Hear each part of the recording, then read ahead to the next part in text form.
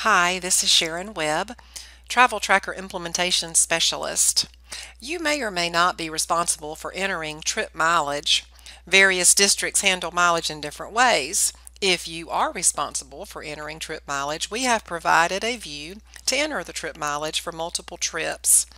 From your School Finance tab, click on the Vehicle Mileage Not Entered option here on the left. The top part of the screen will provide a way to filter and narrow down the list of trips that need mileage entered. If you have a trip sheet with a specific trip or vehicle number, you can use the filters at the top to select trips based on that information.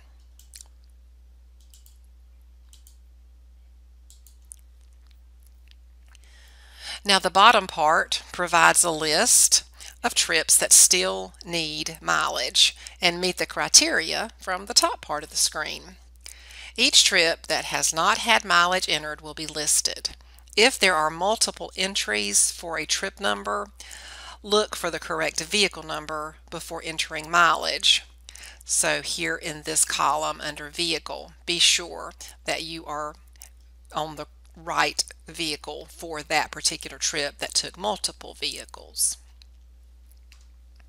Now notice that there is a column here for estimated miles, and then the last column is for your entries. Enter the beginning and ending odometer reading for a trip.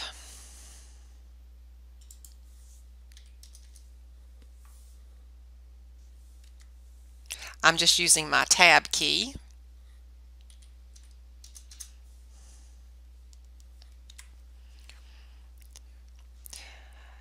Now I'm going to click this compute button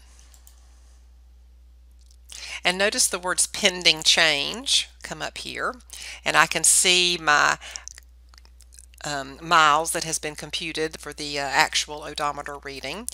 Notice that the word added here in 15, some districts will add in or subtract mileage back and forth from the garage to your school. So you can spot check from the estimated miles and the actual miles to make sure it's not something too far out and that you haven't made a mistake keying the information. Now, the words pending change remind us that we have to click the Confirm Changes button at the top of the screen so that we can save that mileage that we've entered.